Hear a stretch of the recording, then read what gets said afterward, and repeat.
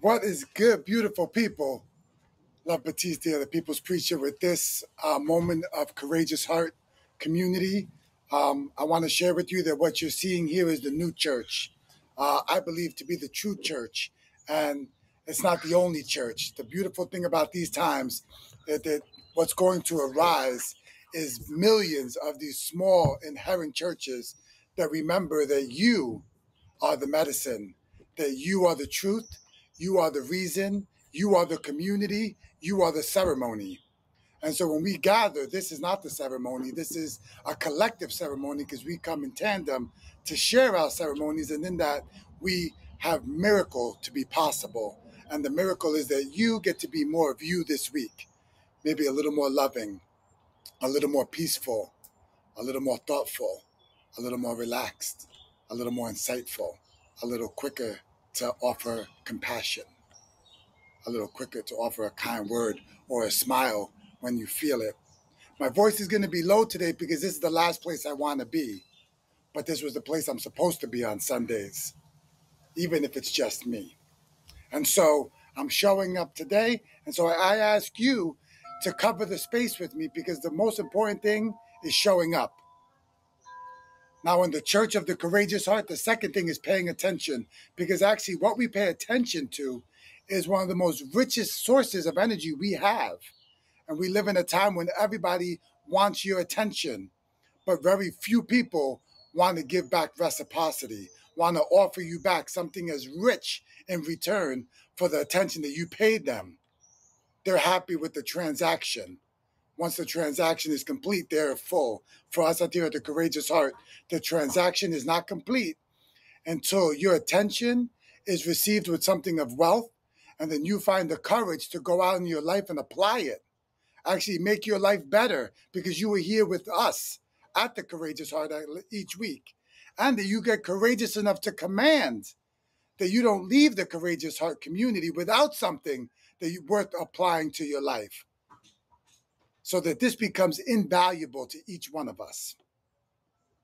You see, back in the day, the guru relationship was one-on-one, y'all. The most important thing of a guru's life was to find the one person they can give all of the knowledge that their life and the guru that taught them gave them. And then hundreds of years back, that expanded. And now there was one guru to thousands of people. Can you understand the dilution that took place? Can you understand what happens when you are the sole attention?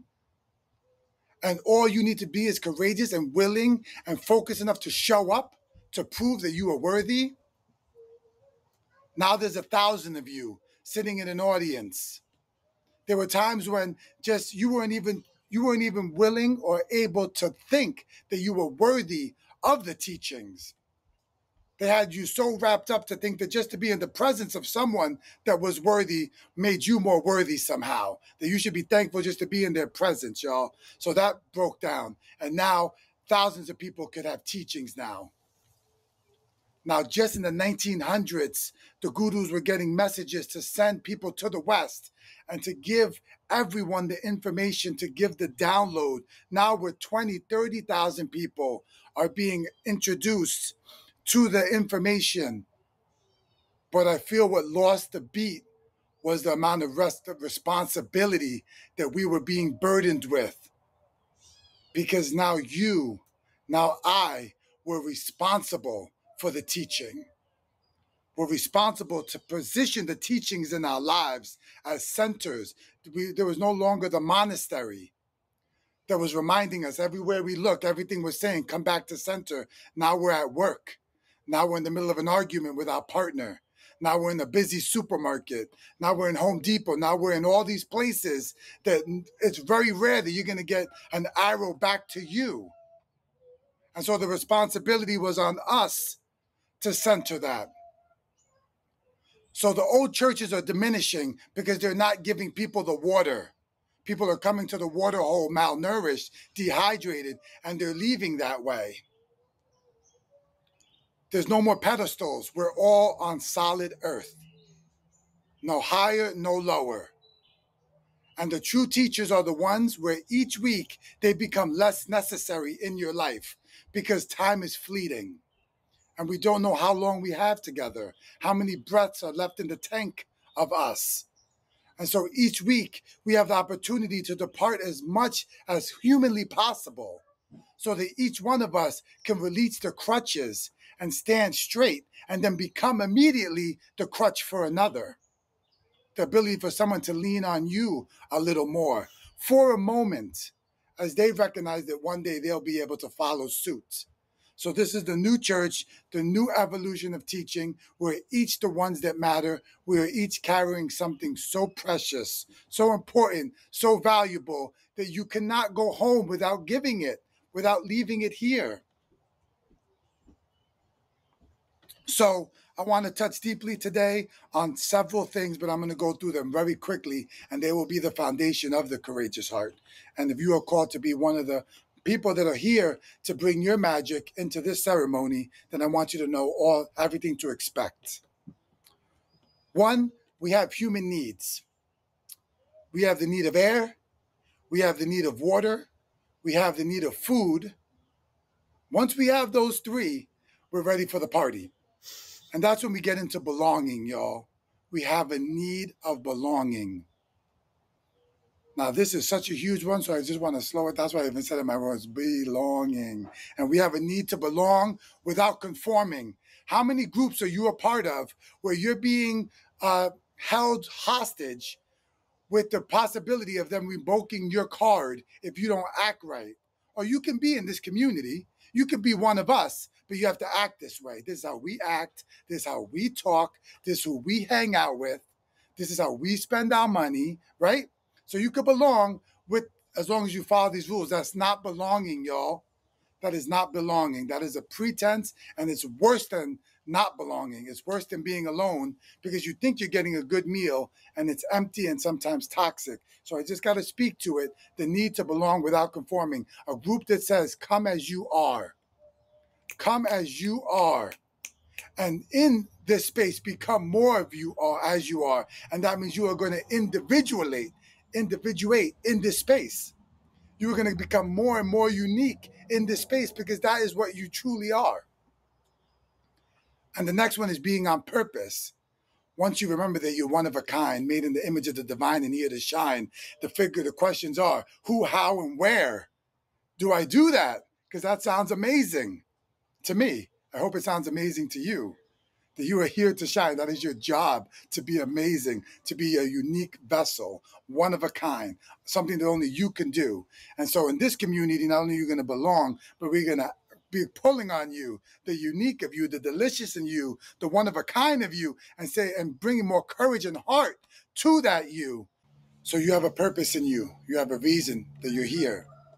And in the ant colony, ants can lift 7 to 9 times their weight, I think. So they literally, you watch them walking up a wall with a cracker 7 times the size of themselves. That's like a golden, right?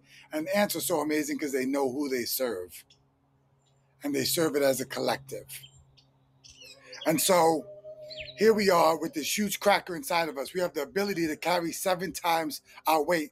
We have the ability to go out into the infinite and pull back something of such value that we can actually embolden the hearts of so many people. And we see it when we see a dancer. We see it when we see a musician. We see it when we see a preacher. We see it when we see anyone doing what they were here to do. Any more examples? Can you give me an example, Betsy, of other things where you see people just effortlessly doing? Any elite athletes. Yeah, any athletes. I'm thinking maybe you want to share with us some things that you just get in awe when you look at people. And the best thing is they make it look so easy, the way they carry the cracker up the wall. An acrobat? Acrobats are crazy. That you try to carry that cracker up the wall and you ain't moving anywhere. You're like, wow. But the essence is making it look easy. And there's something that you can do with so much ease. And every ounce of you is asking you to get lost in the art of mastery. Because inside of you, you know you could do something amazing. And the beautiful moment that we want for you and I want you to want for me is that one day I can feel myself doing it and I can experience myself being a blessing to other people because I'm doing it. And just take a deep breath of the purposefulness of that moment, that all those quiet moments of suffering where you were alone in it, all the moments when the community didn't believe you that you even had the ability to do it, the moments when you doubted yourself, the moments when you questioned, am I going to go home without doing anything meaningful when I know there is a magical thing inside of me larger than I can explain. All of those moments when people left you alone or questioned you, all those moments when you didn't feel like you had anything left in the tank and still you went to the drawing board, you went to the gym, you went to the dance, you picked up the instrument, you practiced your voice, you started writing, you wrote the pages, whatever it was, those moments when you had to find it out of nowhere because you know that's why you were here to do. My prayer is that every single one of us, before our last breath, gets the moment of celebration, internally, externally, dancing in perfect harmony with zero ego. Just pure the little child in us that knew what things really were, what was really important, what was really meaningful. Whew, that was a lot. I got one more thing I could talk about. Should I talk about it? Or did we do the thing? Because that was a lot already. Talk about it. Talk about it? Give it to the people. Power to the people. Give it to the people. All right. This might be one that we could practice. This is actually a practice one. This is good. This is an application that if you do right now, you take this on this week. I promise you, if you return next Sunday, you're going to return with talents in hand. You see, there's a story in the Bible of the three that received the talents. And one received the talent and it went out and it just spent it without care, right? And it lost the talents. The second one went out, took the talents and invested them in a smart way and got talents back. And the other one went out and buried the talents. And so when the master came back, they went and they unburied them and they brought the exact talents back to the master, right? I never understood the meaning of this story until what I'm going to share with you right now. And I always thought, it was a story about money. But I actually, through growth, have learned it's a story about your gifts. And that your gifts are born to multiply. Your gifts are born to be given out. They're meant to be practiced with and used and explored. And they're going to take courage and they're going to take heart to walk those beautiful gifts that are yours out into the world. Because you're going to walk a gentleness, a pristineness into a world that is very far from it currently. But the point is, when all of us actually accept the assignment, the face of the earth is going to change in a moment, y'all. One moment you're sitting on the beach and you think you know the game and you think you understand the rules and everyone's playing by them. And then you look up and there's a tsunami and it is game over for the pretense. There's no more fighting back. There's no more grab your militia. There's no more rule or law to calm the people. There's no jamming cell phones. It's like grab cover, y'all. And so what I believe is that when enough of us grab the personal assignment that we each know we're carrying, there will be a tsunami of love, a tsunami of reckoning, a tsunami of righteousness is what you said? Righteousness. Of righteousness. Thank you. This is a community conversation, so thank you, echoing the moment. There will be a moment, can you imagine the moment that has been prophesized when we will turn our weapons, our 847s, into tools of earthing, into tools of planting seeds? The time when war will be so foreign a concept that we could take the things that the angry, that the misunderstood, use to hurt each other, to bring life and to feed each other. This is possible. I know it because I'm carrying it. I know it because you're carrying it. I don't care how quiet it is to the noise around us, grabbing attention. There's a place in each one of us that knows this is truth. That peace is not only possible, it is its time to shine. And so there are 5 U's.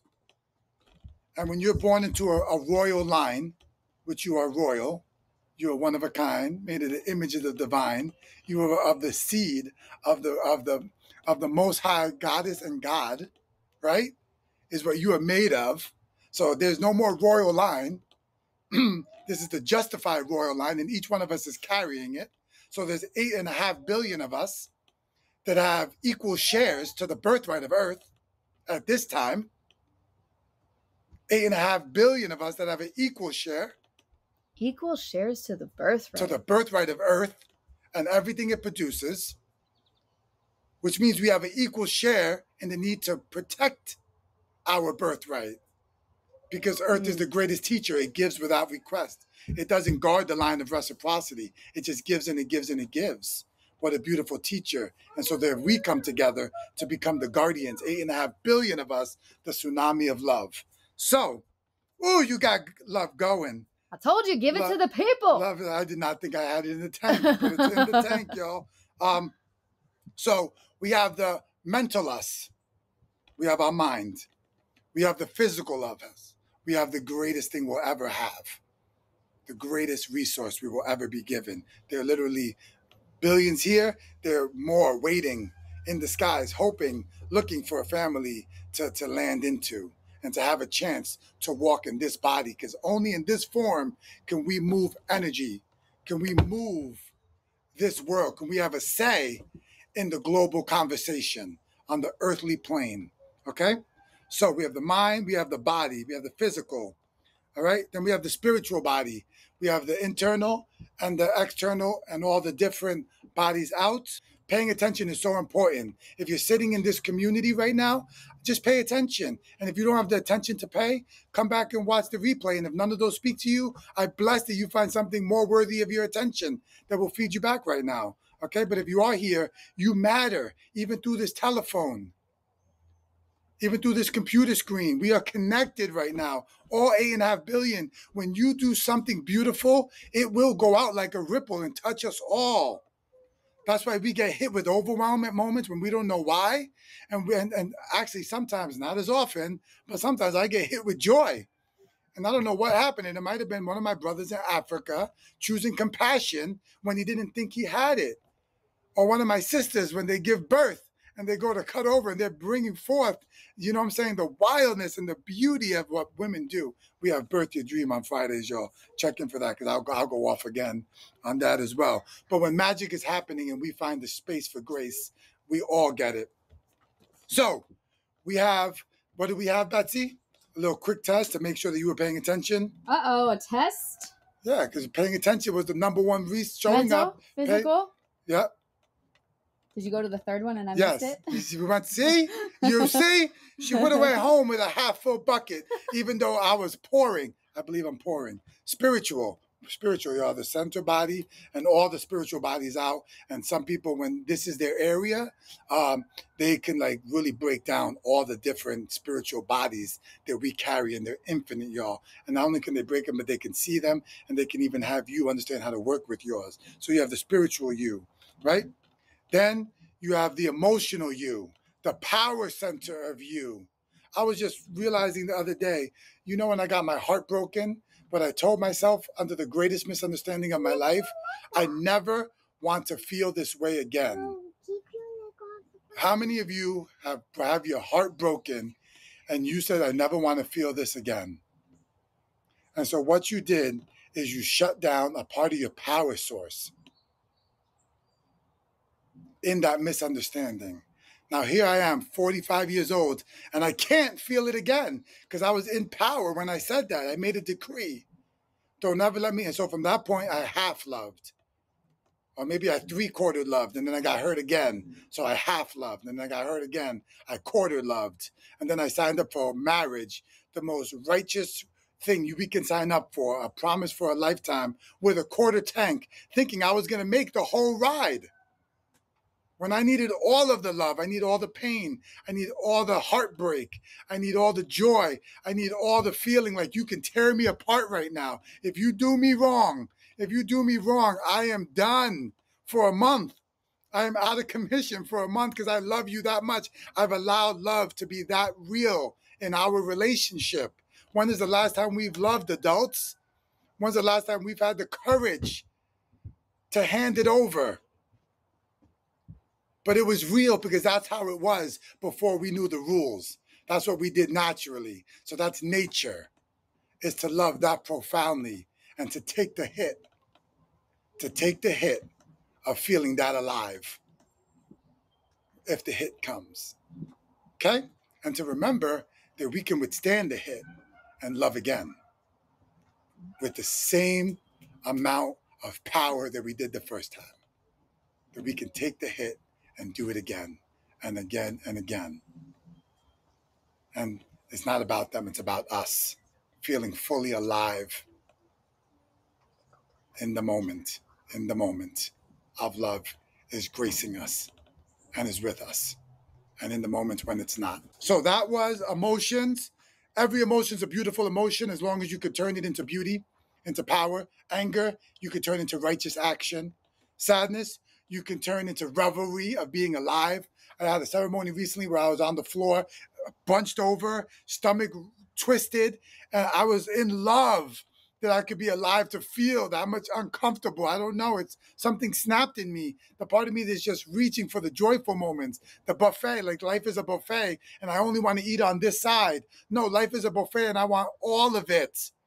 Because when my last breath finds me, I will take any of it.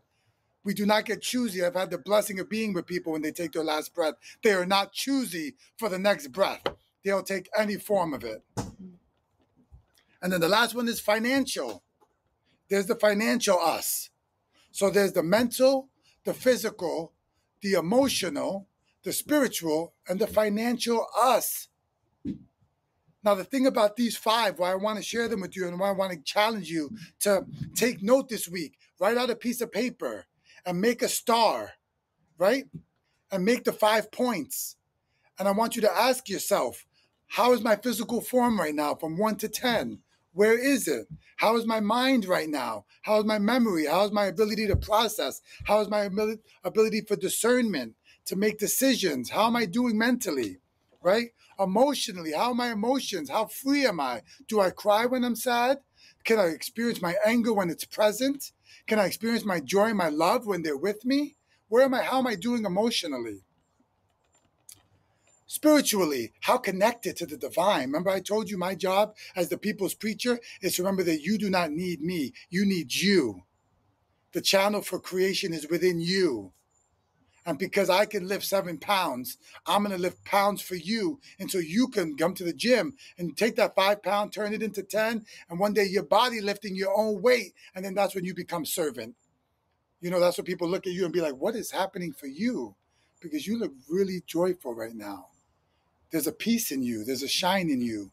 And begin to ask you to serve them. And for those that are already doing this, the courageous heart is for you too. There's an opportunity on this platform for you to start lifting your 7 aside. There's so many different aspects of the way that this leadership of us, because everyone in here is leading something. And our job is not to step on each other's feet because we want to get bigger and bigger in the throne of us. And then there's the financial. How ability can I cultivate my life? How able am I to buy the foods I need, to pay for the surroundings I need to be in that generate me? How am I to be able to be helpful to the people around me when they ask for it? Like, how are my finances? Are they in order? So 1 to 10 in all of these things, because the financial world, the capitalistic world, will make a doorway and invite you through, but only invite the financial you through. There's actually a teaching of monkeys. How you catch a monkey is to create something the monkey wants, a banana, put it in a box with large enough for the monkey's hand, but not large enough for the banana to come through. And so the monkey will see the banana, stick its hand in, grab the banana, try to pull it, but the banana won't come. So it'll sit there fighting, trying to grab that banana through long enough for the thing watching that wants the monkey to grab the monkey. So that's how it is. I see it in the capital. There's nothing wrong with money, nothing wrong with green chi. It's just, how are we using it? Are we using it remembering that there's 8.5 billion of us that have equal share to the pot? And so the doorway of the financial systems only have enough room for one of us, the financial one of us. But All five are necessary for thriving. If your mind isn't working right, you go to a dementia facility right now. I don't care how big their bank account is. I don't care how vibrant they are. I worked at Alzheimer's facilities. It doesn't matter if they don't have their mind to focus that and to use that abundance. If your body is failing you and you're getting close to your last breath, the other four, they disappear because you're not going to be here to wield them. You could have all the money in the world, but if your relationships are inflamed, you're going to have to leave the money, go back and fix it all, and then come back with your family, with your mind, with your body, with your spirit to find the bag, the money bag. And you're going to need a lot less of it because when we're around each other, we have so much more to give around. A dollar stretches so much further when we're in it together. So that's the 5 U's. I would love to know next week if you already knew your 5 U's, if you already were paying attention to it, and how do you do it? How have you done it? For those of you that are hearing it for the first time, please come back. What does your chart look like? Because the chart is so amazing because a lot of times spiritual concepts are so hard to make pragmatic. But what I just shared with you is pragmatic as heaven. You can literally look at it and say, wow, I'm a 3 in my emotions right now. So today I'm gonna put my emotions up front. I'm gonna put some time in my day to work with my emotional body, work with my joy, my pain, my anger, whatever you're feeling, to give it the room, right? Or my spirit, I need to meditate today. All right, I'm gonna postpone that meeting or whatever it is. And I promise you, y'all, if the 5-star you finds a door big enough for you, this is one of them. The Courageous Heart has room for all of you, and as big as you could possibly get with all 5 of you, then you're going to authentically be able to walk through, and you're going to authentically be able to decline things that seem perfect on the outside, but your emotions are like, but I'm not invited. But your spiritual body, but I won't be able to talk there. You know what I'm saying? Does that make sense, y'all? And you're declining. I'm not going to that party because I know there's parties out there where the door archway is big enough for the whole me. They're actually going to check me at the door and be like, that's all you got? That's all the shine? You better go to the buff up shine section. Let someone shine you up right now. Give you a glass of water, some fresh air, a meal to eat, some belonging, remembering you're welcome here no matter how you are, simply because of who you are, right?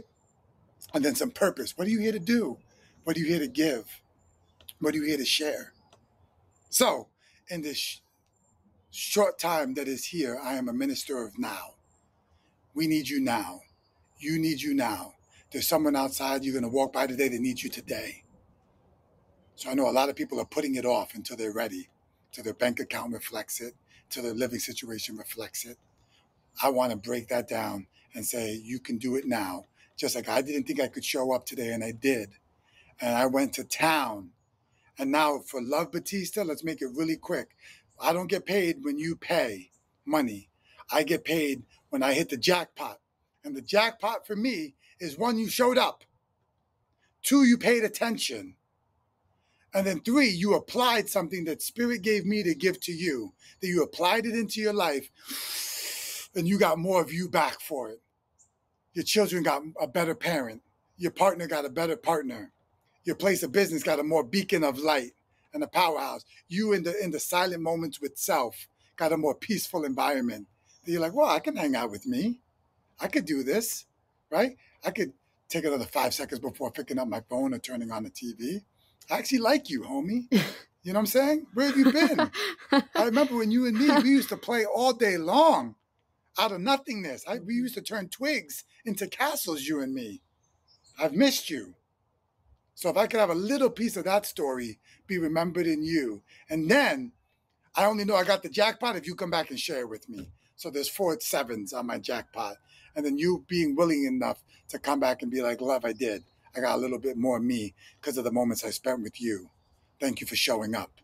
And then I'm like, ooh, you can't imagine the payday that is. And then that gives me the power to show up again next Sunday for someone else. And Betsy's pointing to something. What are you There's pointing a to? spider floating right into you. Oh, yeah. That's been happening, actually, after healing sessions. Building the web, because that's what we're doing. We're really building a web of good sense, of love, of power, of purpose, of belonging. So I love you so much. this was a courageous heart. Betsy looks like she has something to share. Well, I was wondering, I heard something in what you were sharing that I think could add to the practical exercise with the 5-pointed star. Can I share it? Because you shared the story about the monkey. Yeah. And part of what I know you think is so profound about that story is the slats of the cage that they built would fit just the hand, but it won't fit the banana. But because the monkey won't let go of the banana, it stays stuck. Yeah. And that's what allows people to catch it. If it just let go of the banana, it would be free and it could run away. Yes. So I guess the thing I also heard that could add to your exercise is to also examine in all these 5 areas, are you holding on to anything that's keeping you stuck where you are without feeling the fullness of any one of these 5 areas? Yes. And could you just let go of the freaking banana? Yes. That was thank you. I feel like you should have put the camera on you when you spoke. Oh, it's all right. Did you hear that, guys? Let go of the banana. Just let go of the banana. Whole point is to let go of the banana, unless the banana is within a doorway where all 5 of you are able to enjoy it. If all 5 of you are welcome, then the trick of that catching that thing is that it was never big enough for all of the monkey. Mm-hmm. It was never intended to enjoy the banana at all. And a lot of the structures that are omnipotent in our culture or pretending to be never had room for us at the feast. Well, that's a trick banana. Go find yourself a free banana. Well, go find yourself a banana that's not in a cage trying to trap you. Exactly. That's easier said than done. Yeah, fair. First, you need all 5 of you. First, you need to remember that there are 5 of you that need to get through the doorway. Yeah. And then you can look for the banana that's in doorways that are large enough for all 5 of you, because that will be the test of if it's really for you.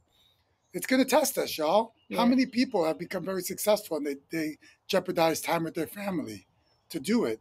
How many times do people become very successful in our culture and they don't have any community and they start telling us it's so lonely up here? Yeah. Because I left everyone behind and grabbed this, and now I'm seeming ungrateful that I have what everybody thinks they want, and I don't want it anymore. What I would do for a laugh with the arms of my daughter or my son looking at me like I was the king of their world again. Was it Jim Carrey that said, I wish everyone would get to be rich and famous so that they would realize that life and joy doesn't lie in being rich and famous? Oh, always chasing something. Thank you for showing yourself. I was getting ready this morning and I was looking at my afro, my pre-fro. Pre-fro. And I remember as a little boy, they used to make fun of me because my mom, look how many hearts you got, Bets. I did. You got like tons of hearts. We should just focus on you and I'll be speaking from the background. All right. You'll be animating me. No, my mom, she didn't know about haircuts because I was her only son. And so she didn't know. So I was walking around with this little fro piece, very similar to the one that I'm still blessed to have today. So I really should be celebrating the hair on the head. It's true, you got a good thick head of hair. And I'm thinking, look at the fro. So this is a little boy in me, man. I used to walk around the Bronx, little goofy, little emotional boy, looking for my place of belonging. And now I'm finding it with you, almost 38 years later. So I love you so much. Courageous heart. We are out in the future. When you're here, you have an opportunity to share a need of yours with the community. Because remember, there's 8.5 billion stewards of the annuity, of the birthright. And so your neighbor, the annuity. Your birthright, I don't know where that came right. I don't even know if I used it right, but it is what came Well, through. An annuity is an account that you put for safekeeping. It is like your birthright, but it accrues interest. It grows. Yeah, it grows. So that's the word that Spirit That's wanted. why I liked it. That's the word Spirit wanted. So there's 8.5 billion people of us actually guarding the annuity. When we're doing it correctly, right? We could be protecting that. And therefore your neighbor might have 2 toasters when you're in need of one. And we've had moments in the Courageous Heart community where people have actually asked for a toaster. And the other person was like, oh my God, I had this one. I got a new one. It still works. It just didn't work with my new model, but I didn't want to give it away. I'm so happy you want it. Or people have time, or people have a gift and they can't give it away. And all it takes is you being willing to ask for it to give them purpose, which once again is one of our needs. So if you have a need, you can share it now in the comments. And then we'll have 11 minutes of liberation where I'm going to talk less because this has been an overview. Normally I have an 11-minute sermon. Then we'll have 11 minutes to liberation where someone literally sits down in the hot seat, in the love seat, and unpacks something that they're working on. And then it liberates us all. When one of us claims liberation, we all get liberated. And then we'll do the needs. People can ask for something they need. And we make sure, did you leave with more energy than I found you? I'm leaving with more energy than I came today. Betsy, are you leaving with more energy than I found you? Heck yeah. All right. So did you leave with more energy? If the answer is yes, a miracle has happened. And now I pray that you go out and invest that goodness that is you, that energy that is in you, in making your life rock for the 5-star you. Peace, y'all.